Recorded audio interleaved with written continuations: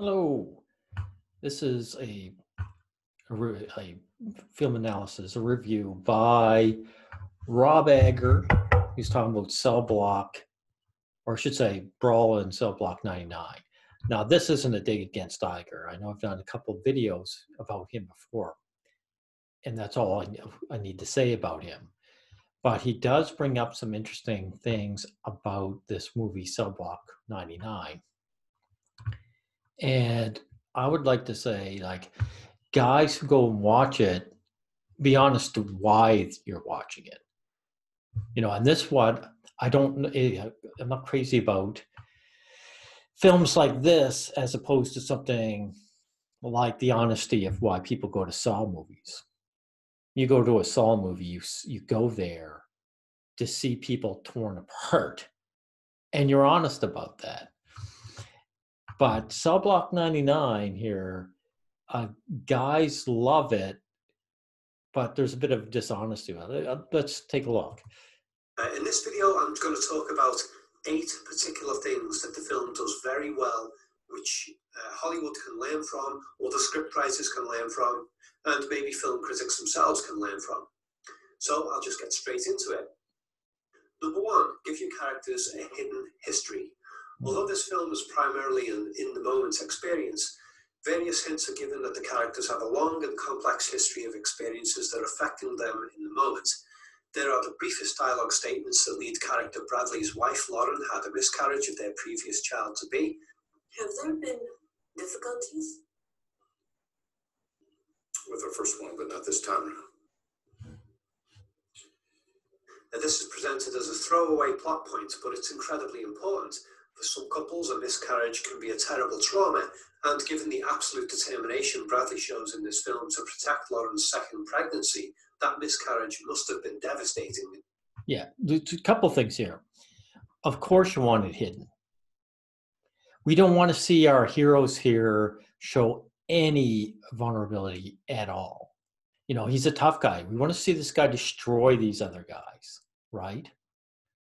And why is he destroying it? Well, like I said, the Saw movies, you're just honest and you come in and say, I want to see the people destroyed. But these kind of hero type movies, I've lost respect for because they're not willing to say that's the reason. They want to hide it behind protection of a first pregnancy. And you know something?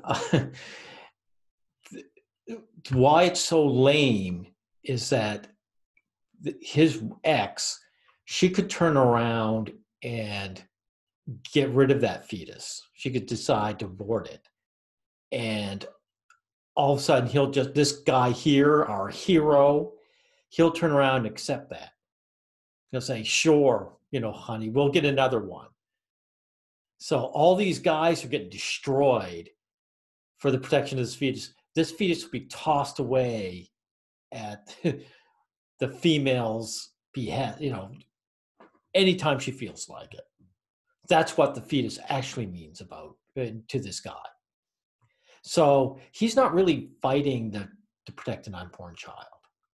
He's fighting to have this woman for him to revolve around.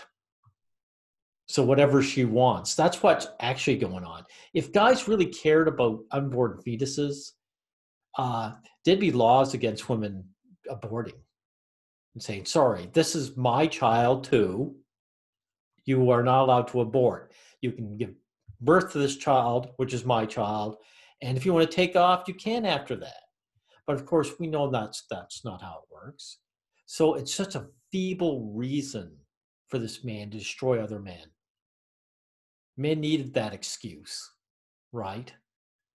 They need that excuse to destroy other men. Another seemingly throwaway plot point is that Bradley is a teetotaler who desperately avoids alcohol even when he loses his job.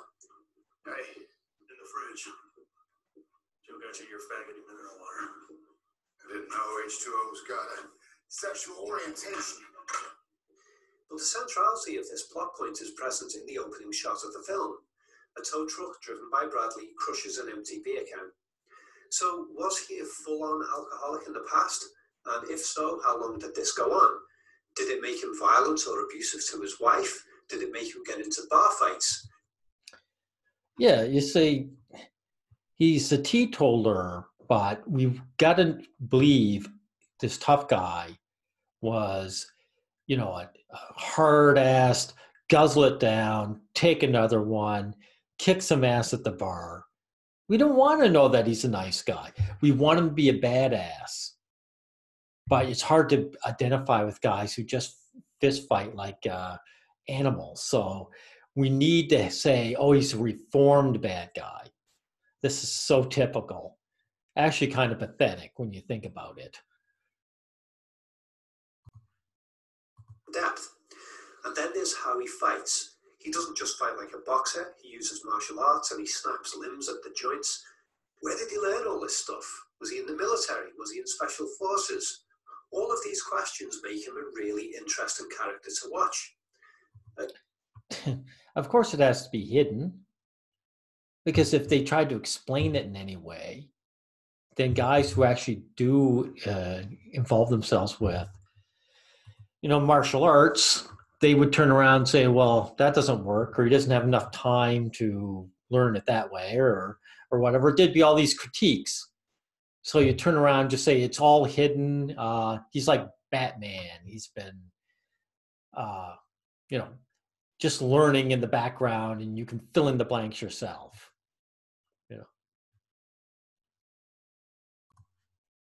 This is the most important aspect of script writing. If the characters act in ways that are convincing in terms of motivation, then the most surreal horror or sci-fi movies can be made to feel like genuine human stories, movies like Alien. Get the motivations wrong, and I personally very quickly lose interest in the film I'm watching. Let's look at some examples.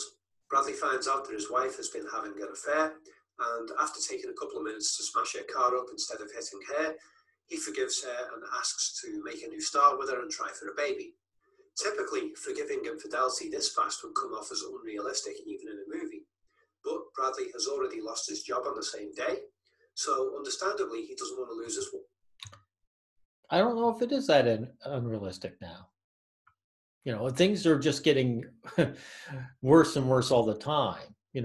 Guys, the deselection process has gone up, and the price of bribing a woman into your life has gone up. So I see guys accepting more and more all the time. This woman too, so typical. She's sleeping around. Why is she sleeping around? Because she can. And this guy accepts it. She has all the power in this relationship because she can just ditch this guy. She's not really emotionally invested in him. He's the one, if she decided just to bug off, he'd probably go postal. Because he doesn't have anything going on in his life other than say he can revolve around this girl. Wife as well.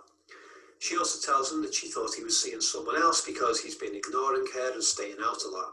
So he acknowledges that he drove her away, and that's a good second reason to quickly forgive. That is a lame excuse the girls use all the time. You were ignoring me, so I slept around. It doesn't work the other way. If you start to find some woman who actually pleases you when your wife's ignoring you, they do not accept that.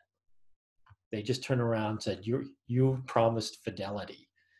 But in any event, fidelity means nothing to the modern person.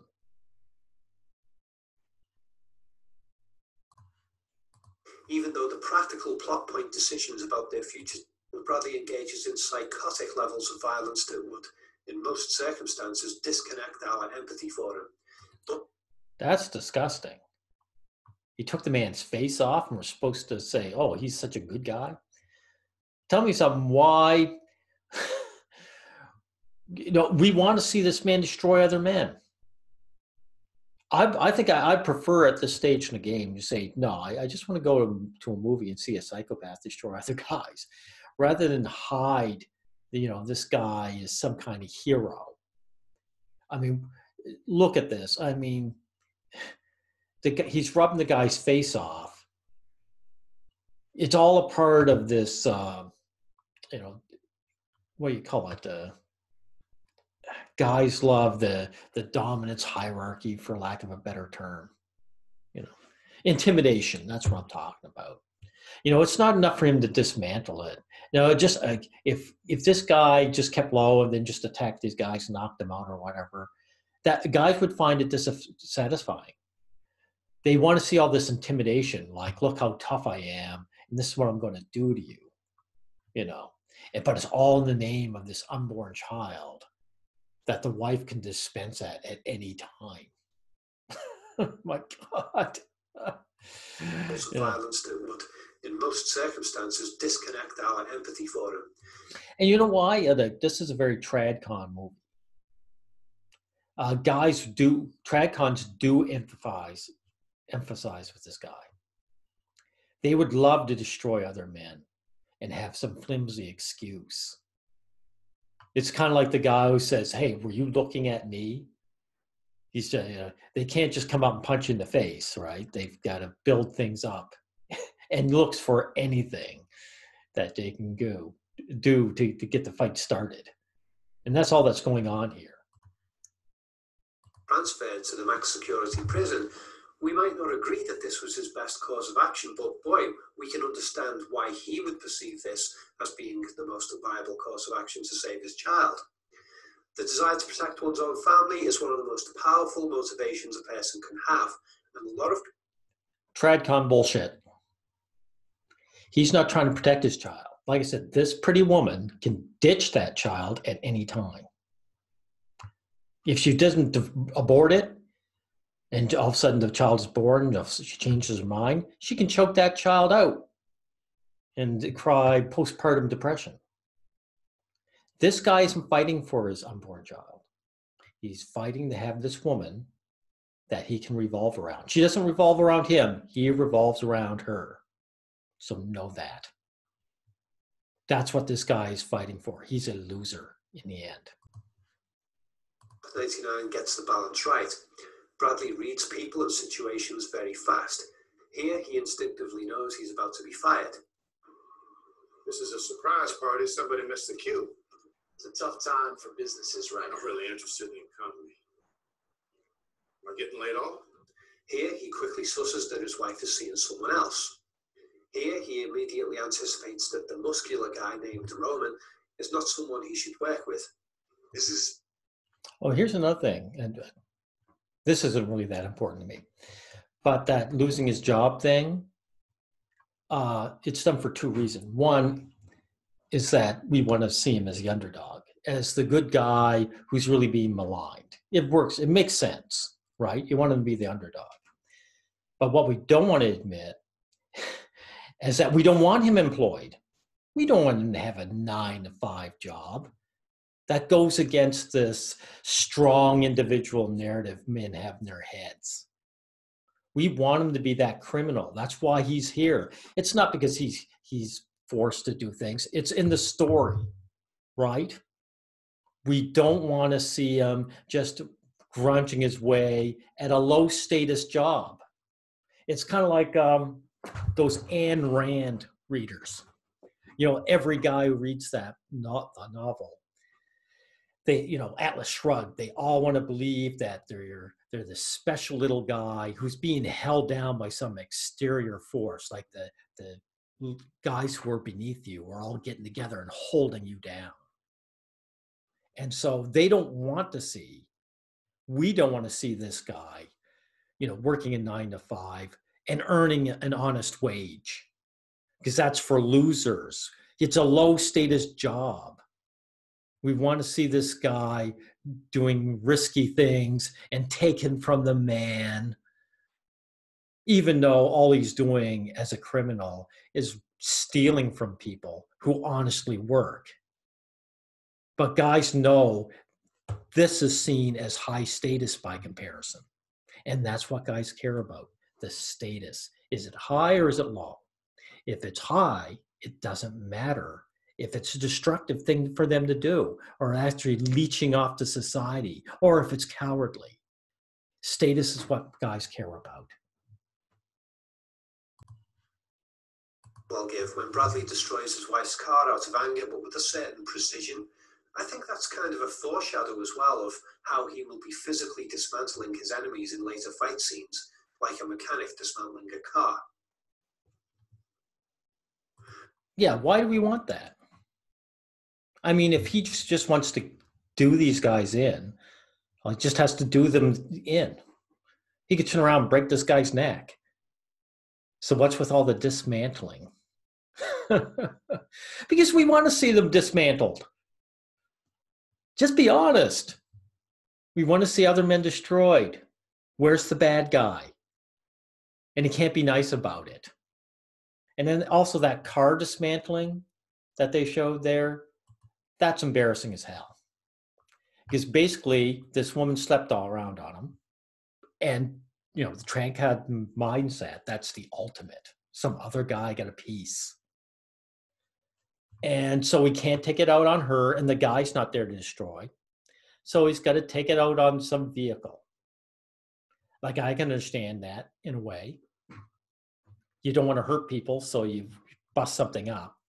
But it also says this guy, in a way, he should be able to punch her in the face. How dare you do this to me if it's so important to him? But I'm just glad the other guy wasn't around. Because you know something? This woman, she's the one who made promises to this guy who wanted to be fidelity. The average guy on the street who might sleep with her, he hasn't promised this guy anything. But who's he going to destroy? He's going to be the guy if he's still there. He's going to chase him around, maybe break his bones. And then the wife is, or whatever she is to him, she gets reconciliation, even though she's the one who broke all the promises. And the guy's sleeping with her, promises guy nothing. Can I ask you, guys, something? When you have some pretty girl actually hit on you, do you ask her if she's married or not? No, the only thing you know in your head is some pretty woman's coming on to you, and you've got a chance. You have nothing against some other guy. It's just that he's not even in your brain. You just make an assumption that the girl is single somehow. And maybe you just push it out of your head that she has someone. You don't care about that guy. You're going to watch a movie where this guy dismantles other men. Why would you care if you're banging some other woman's, some other guy's woman? I know I'm screwing up with my words here. But guys want to be honest, and then you want to turn around and say, well, yeah, I wouldn't sleep with another guy's wife, because for only the reason that you yourself don't want to be cuckolded. But frankly, in the modern day world, it's stupid anyway. What do you think the sexual revolution was about? Just so you could hold on to these stupid ideas. She has more power than you. She can get sex on tap, and you can't. I think that's really the anger that men have to suffer through. This lack of power. That's where all this frustration comes from. You're in an unequal relationship, and all relationships with the girls is going to be unequal, because there's this old saying, the person in the relationship with the power is one who loves the least. And frankly, the girls can do without the guys. And the guys want to revolve their entire lives around the girls. There's going to be a huge power in differential, or differential. So rather than get angry and destroy things, why do you even bother getting into a relationship knowing that's going to be unequal? I know guys don't really get much out of casual one-night stands, but at least that's one of the few times that there's equality in a relationship. Say something I don't think I've ever heard anyone say to an employer in life or in a movie. Come to my office. You can tell it out here. I don't work in an office. I don't need to squeeze into one to hear some bad news. If the character is intelligent, then it's crucial that they speak little pales. Yeah, you want the character to be intelligent. I can understand that. But in this context, it's also that Ayn Rand's, syndrome. We want this guy to be a superior amongst all these other guys. And, you know, he can't be the leader that he's meant to be because, you know, he's not recognized. And guys will actually put themselves in this guy's shoes. Say, yeah, that's me. No, what you guys are, and I am, is probably one of these guys here who just do whatever they can, are ordinary. But we all want to think we're Batman. Now, this one's an important one. This is a message that many critics and executives in the movie industry really don't want to hear, but they're going to have to hear it because a lot of preachy ideological propaganda movies are failing at the box office because audiences have had enough of it. Zala summed up this in an interview for IndieWire.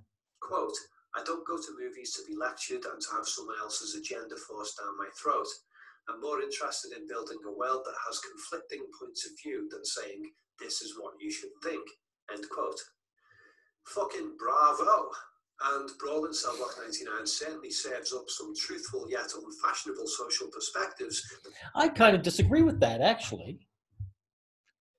How does Cell Block 99 actually break the political correctness? Is it not politically correct to say, you know, destroy other men and use the flimsy excuse of family? By the way, family just means the woman, because I'll say it for a third time. The child is there for the woman to do whatever she wants to. It's an object to her. It's her child. And it's very fashionable and always has been since civilization started and even before, for guys to destroy other guys with the excuse of the woman and want to revolve their entire lives around this female. It's very fast. This is standard stuff. I mean, look, if you wanted to make a truly politically incorrect film, this guy who's so superior would just leave his woman. He'd punch her in the face after she slept around and said, look, you were infidel. You know, you were, you know, slept around on me. And I'm leaving you, and you're not good enough for me. That would be a politically incorrect film.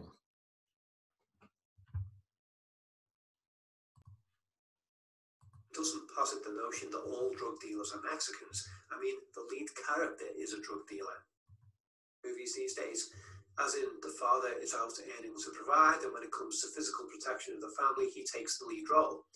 It doesn't fit with the PC reality-denying worldview, but a lot of real marriages still operate in this way because that's what the husband and wife are happy with, and it's what feels natural to them. It's not everyone's cup of tea, but a lot of people are like that. No, it is all women's cup of tea. All women want men looking after them, providing for them, and and throwing their bodies in front of buses. Women didn't go in droves, you know, to Titanic to see Rose get with Jack and live an impoverished life. Jack had to die in that movie. He had to throw his life for a while saying, I am useless. You are better than me by 1,000 miles. I have to die for you. That's how important you are. All women want this. And men are willing to follow. Men have no other choice because they want to revolve around the woman. And so they acquiesce. So whatever she wants, they give. So this is this idea that there's no politically correct group of people, especially the girls, who say they don't want this. All that's happened is the price of bribing has gone so up skyward that the men can't do it anymore. So that's all that's happened. That's all I have to say about this anyway. We'll stop it here.